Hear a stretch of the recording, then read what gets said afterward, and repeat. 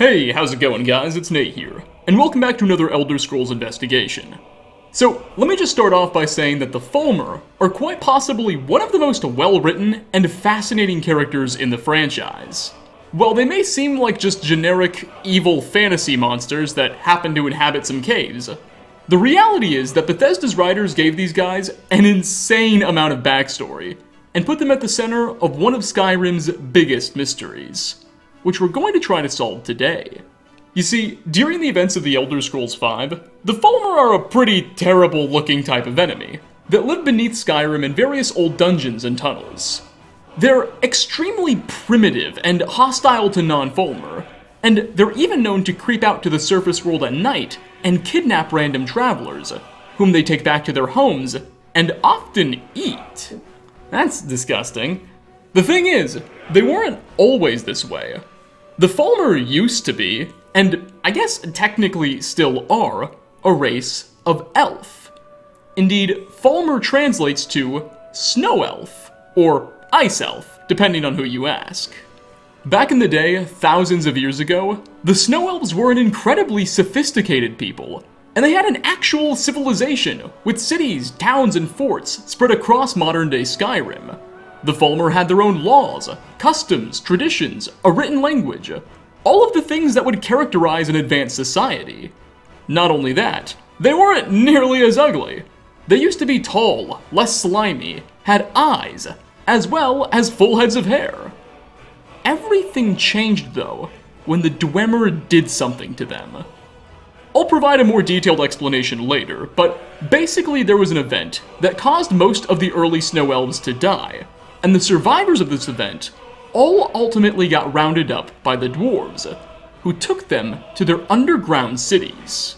Down here, the Dwemer slowly, over the course of around 1,000 years, fed the Falmer a diet that partially caused them to devolve into what they are today. Though, they were also doing some sort of experiment with their souls, and there's good reason to believe some Snow Elves were even detached from their souls and turned into ghost-like wisps. More on that later. Now, the dwarves eventually just disappeared in the mid-First Era, and the Snow Elves finally gained their freedom again. Though, no one in their right mind would call these things elves anymore. No longer did they resemble the intelligent, majestic folk of the past. They had been so mutated and driven mad that they appear more animal than person. Fast forward to the present day, and the Falmer have spread across Skyrim's underground network of tunnels, and they've become something of an urban legend to the locals. So, as you can imagine, what exactly the dwarves did to these poor pointy-eared mer that turned them this way, and especially why they did it, are two questions the community can't stop asking. Even today, in 2020, more than 8 years after the Elder Scrolls V released, players are still making new discoveries. And Bethesda has greatly expanded upon the mystery with the Elder Scrolls Online. In this video, we're going to put all of the existing pieces of information we have together, with the aim of once and for all, finding out the truth. I'll start off by providing an overview of what the Snow Elves were originally like, and their history leading up to when they were changed. This will ensure everyone's caught up on the mystery's premise, as well as give me the opportunity to point out some key details. It's also just a pretty cool story. After we're all up to speed on the history, we'll dive into certain clues that the developers left in Skyrim, and specific suggestions that seem to have been made. We'll start to develop a few theories and ideas here, and once we've dug through everything, we can then move into exploring the Elder Scrolls Online's clues and related revelations, which are arguably more important than the Elder Scrolls V's, but we'll get there eventually. When all's said and done, we'll combine what we've learned from the history with the implications of these two games, and notice how everything points to a specific conclusion. Anyway, enough monologuing. Ladies and gentlemen, without any further ado, let's do further and try to figure out what the heck the dwarves did to the Falmer. Alrighty, so as promised, we're starting with history. Because the Snow Elven people were virtually exterminated, and their closest neighbors, the dwarves, have disappeared, there's a lot of missing information here. And most of what we do know about the early Falmer comes from Nordic folklore, poems, and songs, which, for obvious reasons, probably contain some bias, and should be taken lightly. That all said, the Snow Elves likely emerged as a distinct people sometime in the early Merethic era. The Merethic era, or Elven era, as it can be translated to, was a period of time that began around 7 to 10,000 years prior to the events of Skyrim, when the first elves left the Somerset Isles and began settling modern mainland Tamriel. While at first all of the elves belonged to the same race, the Aldmer, as their people started spreading across the continent, they began to develop distinct characteristics, cultures, and biological traits. Thus, the elves who settled Tamriel's southwestern forests became the Wood Elves, or Bosmer, and the elves that set up in modern-day Cyrodiil became the Heartland Elves, or the Aelids. And the Snow Elves eventually asserted themselves in Skyrim. Because, again, everything eventually got burned down, we know very little about how the Falmer organized their society and were governed. We are sure they worshipped a variant of the traditional elven pantheon, considering Ariel, the elven god of time, to be their chief deity, and the Snow Elves definitely had large cities and sophisticated urban metropolises. But the Nords would do such a good job of destroying everything, we're not sure where all of those cities exactly were. Old journals tell us that there was one in the Rift, wherein modern-day Fort Greenwall exists, and another somewhere in Falkreath, but that's about all we know for sure. Notably, at the same time the Snow Elves had established themselves all across Skyrim's surface, another elven race called the Deep Elves, or Dwemer, had established themselves beneath Skyrim. The Dwemer inhabited massive underground cities and forts all across northern Tamriel, and their people's biggest priority was to better their own understanding of the world, and basically learn. To this day, no group has ever come even close to matching the Deep Elves' technological achievements. While everybody else was using bows and arrows and lighting fires with sticks, they already had giant robots, machines that would do their work, and intricate power systems. Well, not really power in the same way we think of it, but you get the idea. Because the dwarves were living underground and very rarely left, there really wasn't much interaction between them and the Snow Elves at all. They probably barely paid attention to each other, and each just did their own thing. For a while, this was the status quo, and the Falmer civilization thrived for centuries under a period of peace and tranquility. Things started to change, though, when humans began arriving on Skyrim shores towards the latter half of the Merethic era. These early men were sailing down from a landmass called Atmora, that was believed to be the birthplace of humanity. Sadly, there are no surviving maps of what Atmora looked like, and nobody's been there in thousands of years. Apparently, while it used to be habitable, something changed that caused it to get so unimaginably cold that it's impossible to get close to without freezing to death, no matter how many layers you're wearing. It's implied that the reason men might have been leaving Atmora and coming to Skyrim during this time period all those years ago was cooling temperatures. Yet, we're far from 100% confident in that explanation. Nonetheless, Nord folklore tells us that the human migration lasted hundreds of years. And at first, despite settling the same region as the Snow Elves here in Skyrim, relations were peaceful, and even friendly. At some point though, the Atmorans started overstaying their welcome, and the Falmer grew resentful.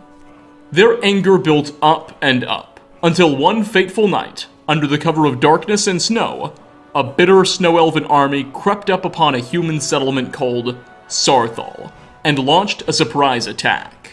Our sources agree that Saarthal was apparently the quote-unquote capital of mankind in Skyrim and their most populated city, which is why it was targeted.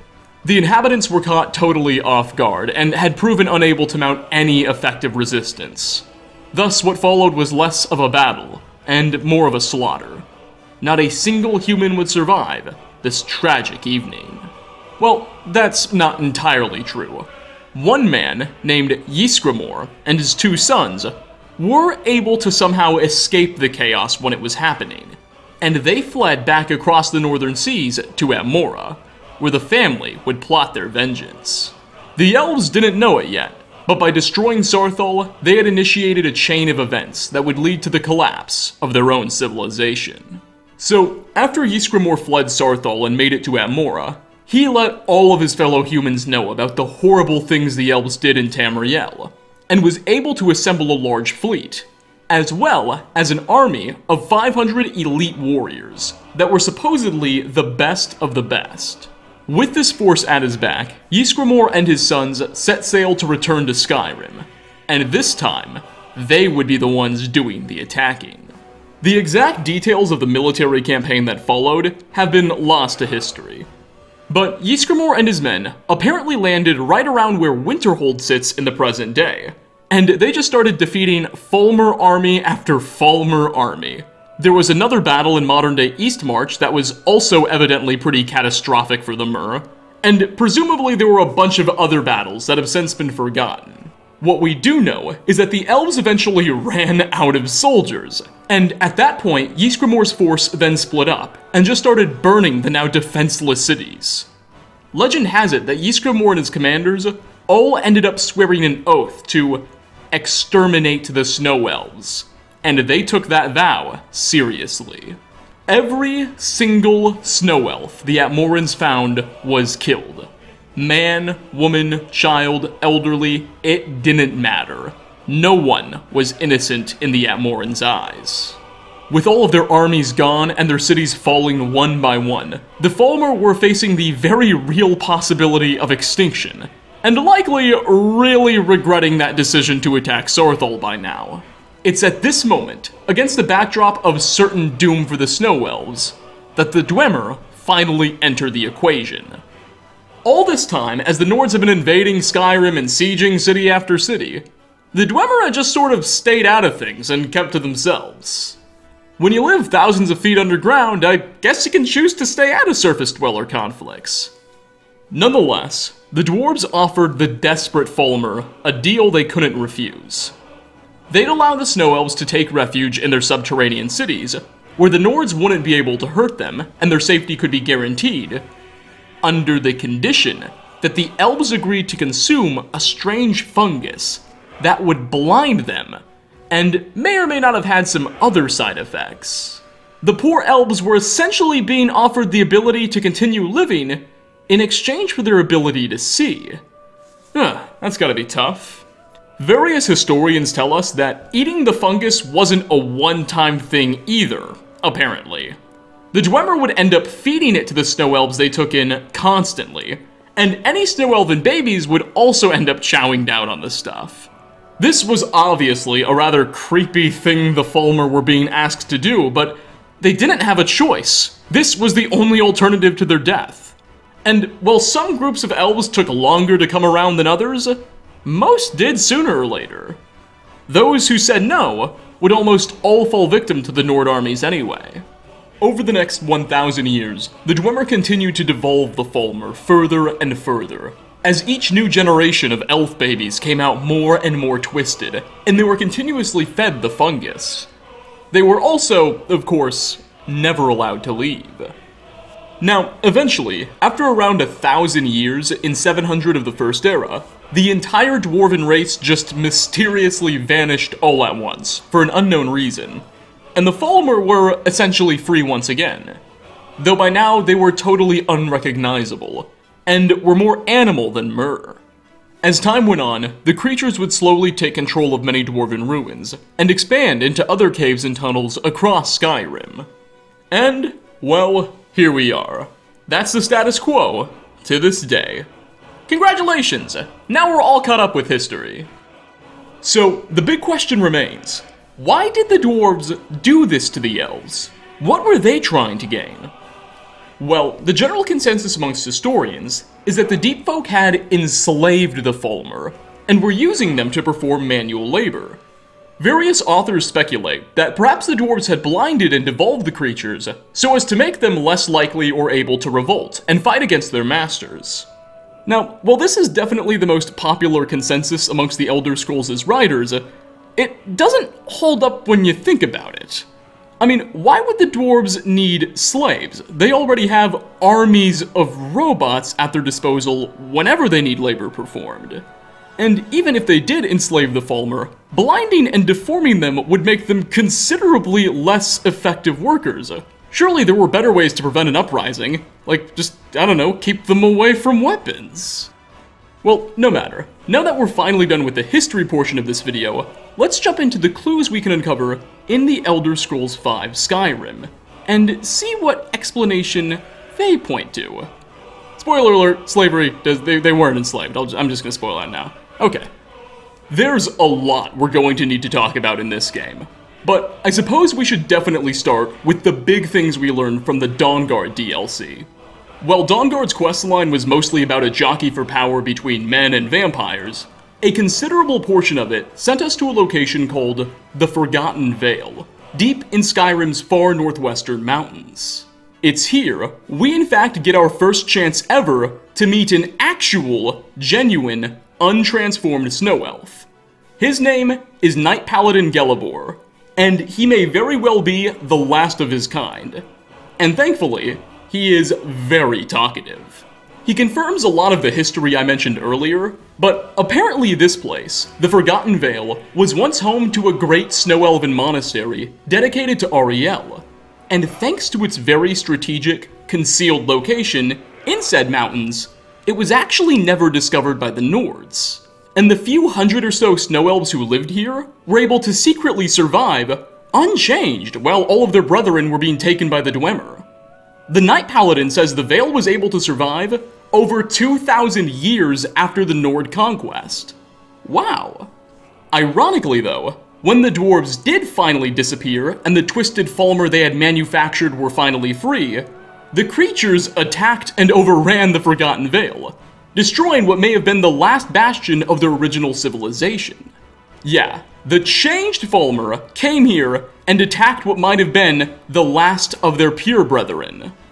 Gelebor doesn't tell us why, but apparently he was able to survive thanks to Ariel's blessings, and he's remained here, protecting the chapel for centuries, and plans to continue to do so until his death. Interestingly, we can ask him for more information on what happened to his people, and the Paladin will state that he's a bit skeptical the fungus the Dwemer supposedly fed the Falmer was enough to induce such a radical transformation, and he suspects something more may have been at play. I've often asked myself that very same question. The blinding of my race was supposedly accomplished with a toxin. Certainly not enough to devolve them into the sad and twisted beings they've become. Now, believe it or not, despite Dawnguard spending a good bit of time in the Forgotten Vale, there's not much more elven history here I could mention that would reveal anything new, so we should move on to the rest of Skyrim. But before we do that, there's one more thing I want to point out. Paladin Gelebor, the last of his kind, has a black soul. Why does that matter? Well, in the Elder Scrolls V, every single living creature we encounter will have one of 6 soul sizes. As a general rule of thumb, which you should take with a grain of salt, the less intelligent a creature is, the smaller soul size you can expect them to have. Importantly, and I can't stress it enough, that's just a rule of thumb. Nonetheless, black souls are again the biggest of the 6 possible souls, and they're carried by all humans, elves, Khajiits, and Argonians. Basically, all characters that belong to the 6 playable races have black souls, or at least they should. Okay, so why do I care if Paladin Gelebor has a black soul? He's an intelligent Snow Elf, shouldn't he have one? Well, yes, but the thing is, none of the transformed Falmer have black souls themselves. Their soul sizes tend to be lesser souls, which are the second smallest in the game, and usually found on animals like wolves or really stupid cows. This seems to suggest that whatever it was the Dwemer were doing to these guys was more than just biological. It shrunk their very souls. Perhaps with all of that fungus and over the 1,000 years of time, as the Falmer went madder and madder and devolved, their souls just shrunk with them. Or perhaps the dwarves were doing something more than just using the fungus, as Paladin Gelebor implied. Just keep all of that information in mind. For now, let's move on and see what other clues Skyrim has to offer. The next thing I'd like to turn your attention to are Wismothers. So, if you're a fan of the channel and have been watching for a while, you may have been waiting for me to say this, as I brought up the Wismother-Falmer connection in previous videos. Wismothers are a spectral ghost-like being that can be found in Skyrim's northern regions. And I'll just spoil things right now, they are definitely linked to the Snow Elves. Like, without a doubt. Not only does Skyrim have an abundance of evidence to suggest this that I'm about to go over, but when we talk about the Elder Scrolls Online later, you'll see it's all but confirmed. Immediately, their appearance is a dead giveaway. They look distinctly elf-like, with pointy ears and sharp eyelids. Though, don't get too close, as they are very hostile, and use a variety of frost-based spells. If you're not convinced by their appearances though, then take a trip to some of the places where they're guaranteed to spawn in, as Wismothers can be found in a number of dwarven ruins, right alongside the changed Falmer. Blackreach, Arcathams, Ingathamd, just to name a couple. Frankly, this is all the proof I need to consider the connection solid. But just in case you're still on the fence, Bethesda threw in a smoking gun. It's inside Frostmere Crypt, an ancient Nord ruin in the Pale. Here, at the end of the dungeon, you'll find its final boss, a unique, named Wismother called the Pale Lady. At first, this woman might seem like just another generic final dungeon boss. She offers no unique dialogue or anything like that. She's just like all the other Wismothers. However, there's a book in the Elder Scrolls V called Lost Legends that we can purchase at various merchants or just find in various homes across the world. Lost Legends essentially is a compilation of various myths and urban legends the people of Skyrim have told each other throughout history. One of the legends it mentions is about the Pale Lady. I'll just read the entire entry to you. Quote, "For generations, the people of Morthal have told whispered tales of the Pale Lady, a ghostly woman who wanders the northern marshes, forever seeking her lost daughter. Some say she steals children who wander astray, others that her sobbing wail strikes dead all those who hear it. But behind these tales may lie a kernel of truth, for ancient records speak of Umriel, a mysterious figure Ysgramor's heirs battled for decades and finally sealed away." End quote. According to Lost Legends, the Pale Lady's name may have been Umriel, which is distinctly elven. And just like all the Snow Elves did, she even got into conflicts with Ysgramor and his heirs. Yeah, these Wismothers definitely have Snow Elven origins. Oh, and you know what? There's actually another thing. I know I said the Pale Lady was the smoking gun, but I just found this when writing the video. Wisp wrappings are something Wismothers will drop upon being defeated in battle. They're an alchemical ingredient that can be applied to potions, and they can help restore stamina, fortify destruction, fortify carry weight, and resist magic. Interestingly, very high-level Falmer, like the changed Goblin Falmer guys, can have a 2% chance of dropping Wisp wrappings when they've been defeated. Alright, so there you go. I think we can safely say beyond any reasonable doubt, Wismothers have Snow Elven origins. But what exactly are Wismothers? Well, I think it's best we hold off on trying to answer this question at the moment, as once we start investigating ESO, we'll find more Wismother-related lore that will be very, very enlightening. For now, there's one last thing I'd like to show you in Skyrim. Calcelmo's stone rubbing. This, too, is something I brought up before on the channel, but essentially, in the city of Markarth, which itself is made out of the remnants of an old dwarven ruin, we can meet a man named Calcelmo. This elderly Altmer man is a professional dwarven researcher. He's paid by the Jarl to locate various Dwemer-related artifacts and learn as much as he can about the civilization, which honestly sounds like a pretty cool job. We can ask him all kinds of questions about the early dwarven society, and he'll happily talk on and on. though much like Night Paladin Gelivor, not much of what he says is especially new information, and it's stuff we could have learned somewhere else. The big thing about him, though, is what we can find in his room. As in Calcelmo's personal quarters, players can discover a gigantic tablet with all sorts of strange writing on it. What it all says is supposed to be a bit of a mystery. Not even Calcelmo himself knows, and there are no quests in the game that reveal the answers to us. Thankfully, a Bethesda Game Studios writer actually translated everything for us and posted it online. Turns out, the script was written in a combination of both Dwarven and ancient Falmeri languages, some of which were lost, which is why nobody was able to understand it. No matter, I'll just read the translation for you. Quote, "And so it was that your people were given passage to our steam gardens, and the protections of our power and mathematics.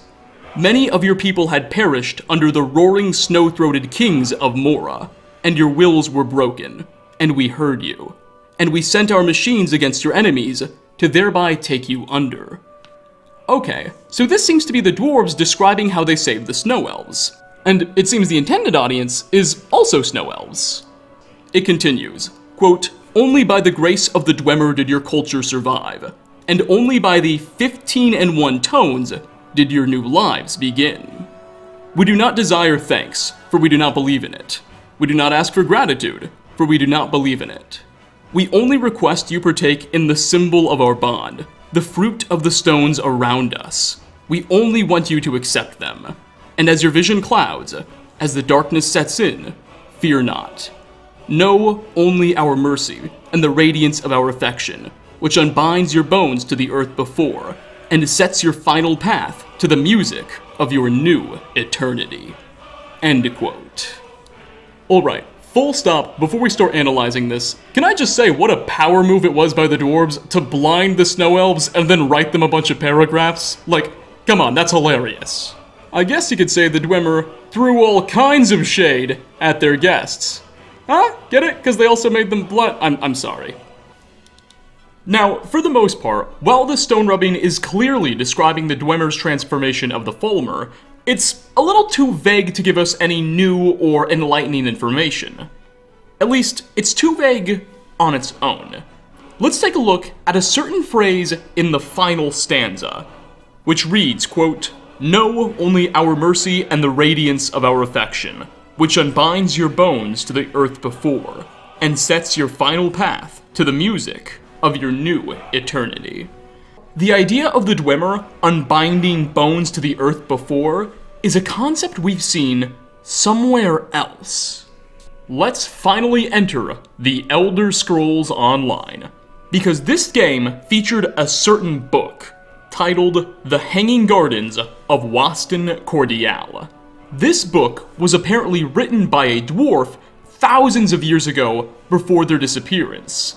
It's incredibly old, and because it was originally written in Dwarven, the translation is very jumbled. Furthermore, over the thousands of years, apparently pages of this book have been lost. So really all that remains are just a bunch of misplaced random paragraphs that don't seem to make much sense with the context we're missing. Nonetheless, the dwarf who wrote this was apparently making a travel guide to a place called Waston Cordial. Because the text is so short, just thanks to all of the missing pieces, I'll be able to read the entire thing to you, and tell me if you notice any familiar themes. The first paragraph starts with the word, "Guide Altmer Estrial, led with foot flames for the town center, where lay dead the quadrangular gardens." The next paragraph reads, "Asked the foundations and chains and vessels their naming places." The next paragraph reads, "Why they did not use sound to teach escape from the earth bones, nor nourished them with frozen flames." What? Earth bones? The last paragraph just says, "The word I shall once written of, this art our lesser cousins speak of, when their admirable ignorance." End quote. That's it. That's the entire text for you, and you can tell how jumbled and mixed up it is. So much of the original work is lost that it's impossible to make full sense of. But that middle paragraph that says, why they did not use solid sound to teach escape from the earth bones sounds very, very similar to the unbinding of the Falmer's bones from the earth that the Dwemer tablet referenced in Skyrim. Okay, what the heck is going on? What are these bones the dwarves talk about so much, and why are they trying to escape/unbind themselves from them? Well, to answer that question, you need to understand how the dwarves believe the Earth and mortal universe was created. You see, the Dwemer believed before there was anything, before there were planets or people, any of that stuff, millions of years ago, all there really was a plane of existence called Aetherius that was inhabited by thousands and thousands of gods. One of those gods was particularly powerful and charismatic. His name was Lorkhan. Lorkhan rallied a bunch of the gods together and convinced them to build a new plane of existence that would become the mortal realm. Thus, this is how our universe, or Mundus, was created. Over time, they were able to create the planets, and specifically, our world of Nirn. Eventually, though, many of the gods realized that their own power was being drained as they were working on this project. They realized that by creating the mortal realm, they were becoming weaker and weaker. Once they figured this out, many of the gods just got up and fled right back to Aetherius in a rush. This is how the stars were created. They ripped holes in space and time to do so. Not all of the gods were strong enough to return home, however. Some had become so weak, they were trapped in the mortal realm. Some of these trapped gods would go on to create and be the ancestors of all life in the world, including the elves. Others, however, gave themselves up and became the Earth Bones. The Earth Bones are the mortal realm's natural limitations and rules that keep everything together and hold reality in check. They're the reason why 2 + 2 can't equal fish, or why gravity doesn't work backwards. Do bear in mind, that little history lesson I just provided was very, very much not all-encompassing. I left a lot of things out, like Oriel or what the gods did to Lorkhan when they found out they were getting weaker. That was definitely supposed to be taken with a grain of salt. All I wanted to do was illustrate what the Earth Bones are. But no matter, what this means is that in the present era, when the Dwemer are talking about escaping from the Earth Bones or unbinding the Falmer from them, they mean escaping the limitations of the mortal realm created by the ancient gods. That must have been what they wanted for the elves. But how would they escape these limitations, and why would they want to do so? Well, the Hanging Gardens of Wastin Cardial explicitly mentions using solid sound to teach escape from the Earth Bones. This makes perfect sense, because the Dwemer were experts at something called tonal manipulation, or using sound and tones to manipulate the very fabric of reality. And indeed, tonal manipulation is how the dwarves did essentially everything they were known for. It's how they powered their great machines, built their massive tunnels. It's what made their society so advanced. They were the best at it. And the deep folk seem convinced they could have leveraged this power of theirs to escape the Earth Bones and their limitations. Additionally, as I already suggested, ESO gives us a bit more information about Wismothers, as the creatures appear in a number of dwarven ruins, and even in Blackreach. But they're not called Wismothers. Instead, they're called Lost Souls. Oh, and in both ESO and Skyrim, Wismothers have a distinct chime to them that you can hear when they're nearby you. A tone, if you will.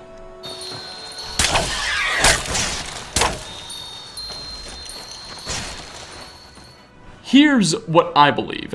I believe the reason the Dwemer took in the Falmer wasn't to enslave them, but to take them to a new dimension, to give them the powers to escape the limitations of the mortal realm. The Dwemer had always wanted to escape the world themselves, though the plan they had was too dangerous to test on their own population. So, they got the Falmer instead. They didn't feed them a fungus or anything, that was just a myth, it never happened. What they really did was played them the song, and along the way something went horribly, horribly wrong. The souls of the Snow Elves were broken in some capacity. Some were shrunken, and some were apparently lost and became Wismothers. The Dwemer had failed in their experiment, and 1,000 years later, when they disappeared, perhaps they failed again on their own population. Or maybe they got it right that time. Thus, the transformation of the Snow Elves wasn't done by sinister intent, just a terrible, terrible accident. And the Deep Folk ultimately had good intentions. Nonetheless, 35 minutes into this video, and with my hypothesis finally fully delivered, we are going to wrap up. Thanks so much for stopping by, everybody. What do you think happened to the Falmer? Do you think they were victims of an experiment gone wrong? Or do you think it was something else? Leave a comment down below. As always, like ratings are very much appreciated. Again, thanks for watching, and I hope to catch you all in my next video. Peace out, everyone.